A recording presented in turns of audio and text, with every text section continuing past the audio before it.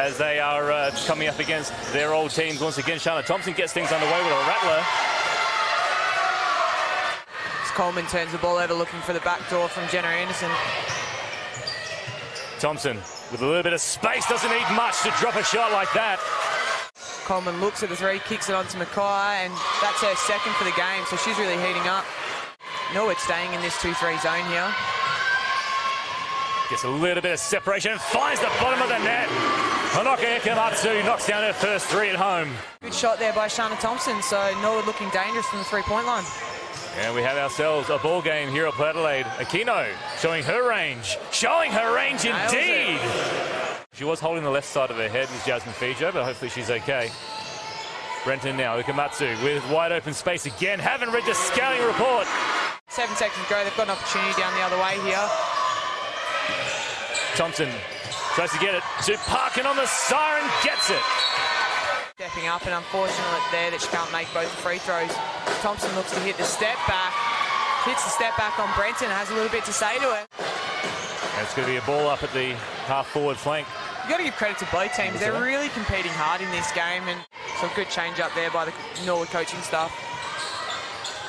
Iggy with the left hand fading away over her hand. Great finish there.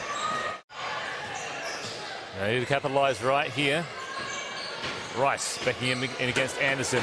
Great, the guy strong on the experience. there. It's going to call the blocking foul. It's the N1 they desperately needed. And especially with Aquino off the floor, I think that's where Rice has to really look to be more aggressive. It's a great take, goes towards the middle and then turns towards baseline. So Thompson looking for a way through, looking for a step back three-point bucket.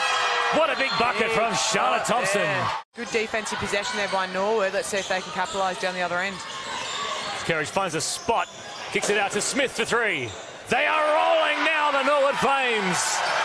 It is absolutely critical time. Brenton throws it away into the hands of you-know-who. Sophie Kerridge dump pass inside. She's going to be fouled very heavily. Very, very heavily. Foul.